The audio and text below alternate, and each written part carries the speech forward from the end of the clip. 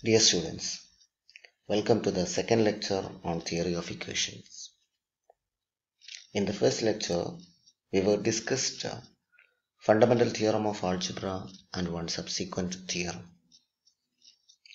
In this lecture, I will explain two theorems regarding the complex roots and quadratic surds as roots for equations. Also, we will discuss some problems related to the theorems. First of all, I wish to explain a polynomial equations.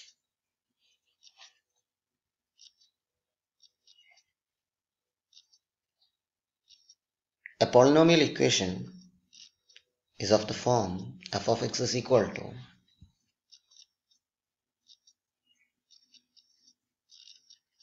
a naught x raised to n plus a1 x raised to n minus 1 plus etc. plus an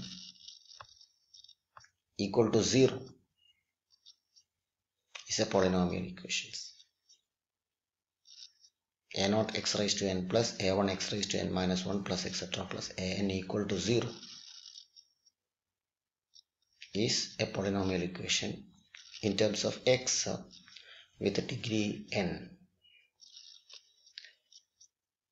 Then a number alpha is called the root of this polynomial equation if alpha is a 0 of the polynomial f of x.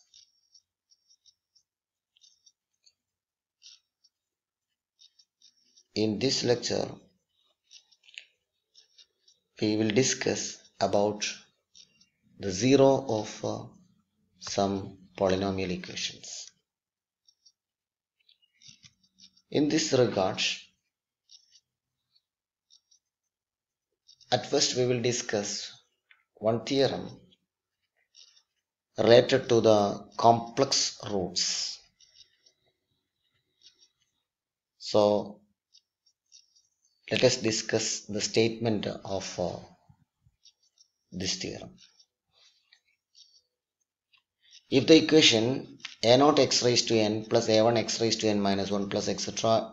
an equal to 0, where a naught, a1, etc. an are real numbers with a naught not equal to 0, has a complex root alpha plus I beta, then it also has a complex root alpha minus I beta. Here we have to prove or we have to discuss the theorem that if alpha plus I beta is a root of this polynomial equation, then alpha minus I beta also will be a root of this polynomial equation. In other words, we can say that complex roots occur in conjugate pairs for a polynomial equation with the real coefficients. Remember that here the coefficients of this polynomial equation will be real numbers. Now let us discuss the proof of this theorem.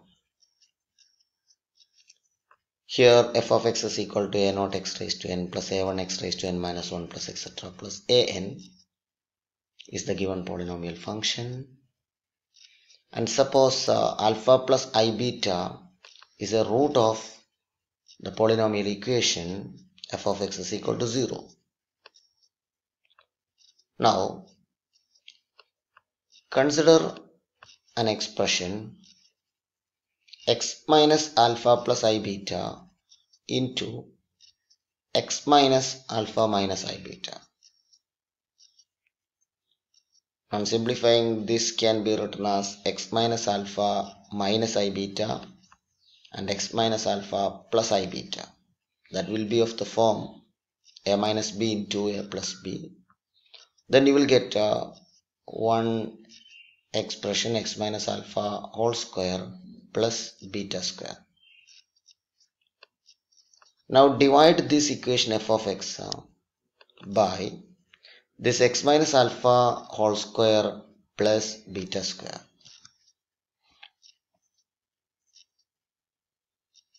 Then you will get a quotient, and we can take that quotient as q of x, and one remainder, let it be x plus b.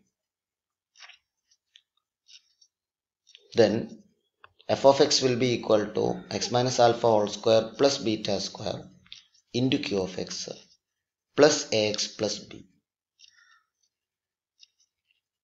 In other words, that will be equal to x minus alpha plus I beta into x minus alpha minus I beta into q of x plus ax plus b.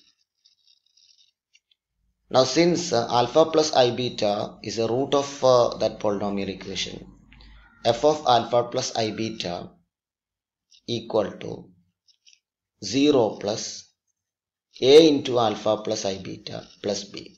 Here we are putting x is equal to alpha plus I beta. Then this term will be equal to 0. The entire expression will be equal to 0. And the remaining term will be a into alpha plus I beta plus beta.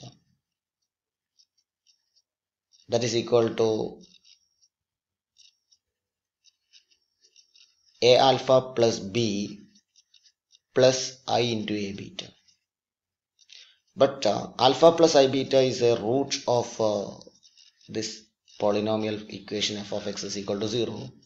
Therefore f of alpha plus I beta equal to 0. Therefore we can say that a alpha plus b plus I into a beta equal to 0. That means the real part and imaginary part of this expression will be equal to 0. Then you will get a alpha plus b equal to 0 and a beta equal to 0. But beta not equal to 0. Therefore, from this equation you will get a equal to 0. And if we are putting a equal to 0 in this equation, you will get b equal to 0. Therefore, we will get the remainder ax plus b is 0. That means f of x can be written as x minus alpha plus I beta into x minus alpha minus I beta into q of x. Therefore, x minus alpha plus I beta into x minus alpha minus I beta is a factor of f of x. Therefore, we can say that alpha minus I beta is also a root of f of x is equal to 0. Therefore, we can conclude that complex roots comes in conjugate pairs. Now let us discuss one problem regarding this one. Here the question is to solve the equation x raised to 4 minus 4x square plus 8x plus 35 equal to 0, of which one root is 2 plus I root 3. It is given that 2 plus I root 3 is one root of this equation. And as per the theorem, if 2 plus I root 3 is one root of this polynomial equation, then 2 minus I root 3 is also a root of it. Therefore, x minus 2 plus I root 3 into x minus 2 minus I root 3, that can be written as x minus 2 whole square plus 3, that is equal to x square minus 4x plus 7, is a factor of the given polynomial x raised to 4 minus 4x square plus 8x plus 35 equal to 0. Now we can divide this x raised to 4 minus 4x square plus 8x plus 35 by x square minus 4x plus 7. Then you will get x square plus 4x plus 5 as quotient. Then this is a second degree equation. You can solve this second degree equation by using the formula minus b plus or minus root b square minus 4ac by 2a. Then you will get the roots as minus 4 plus or minus root of 16 minus 20 divided by 2, that is equal to minus 2 plus or minus I.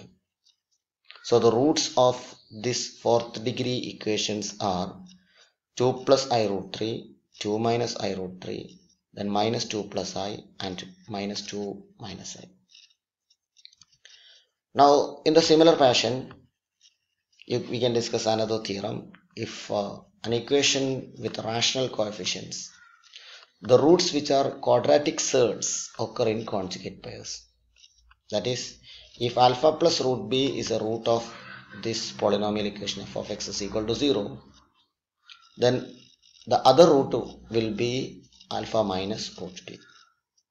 The proof of this theorem, as in the proof of the previous theorem, that means x minus alpha plus root beta and x minus alpha minus root beta, that will be equal to x minus alpha square minus beta. Then divide this polynomial equation by x minus alpha square minus beta, then you will get one quotient and one remainder, and you can say that this remainder will be equal to 0. Therefore you can conclude that alpha minus root beta is also a root of this f of x is equal to 0. Here also we can discuss one problem, that is to solve one fourth degree equation x raised to 4 minus 5x cube plus 4x square plus 8x minus 8 equal to 0, in which one root is 1 minus root 5.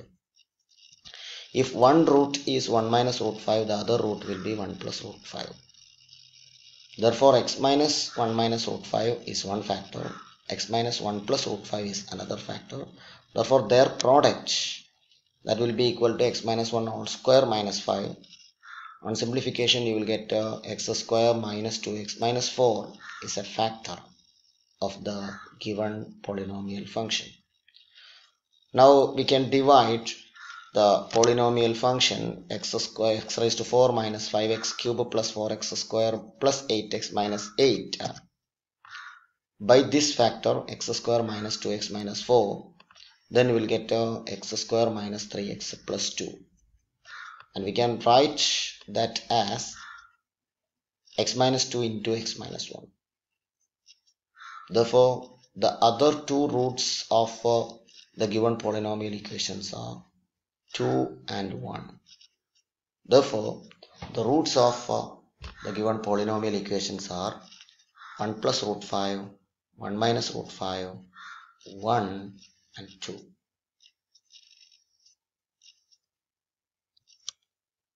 So these are the concepts related to the complex roots of a polynomial equation and quadratic surds as roots of a polynomial equations with rational coefficients.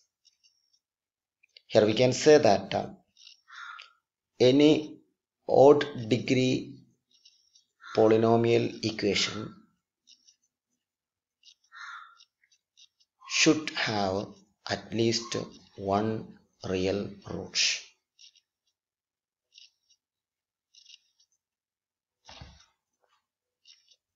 Okay, we will see the remaining theorems in the next lectures. Thank you.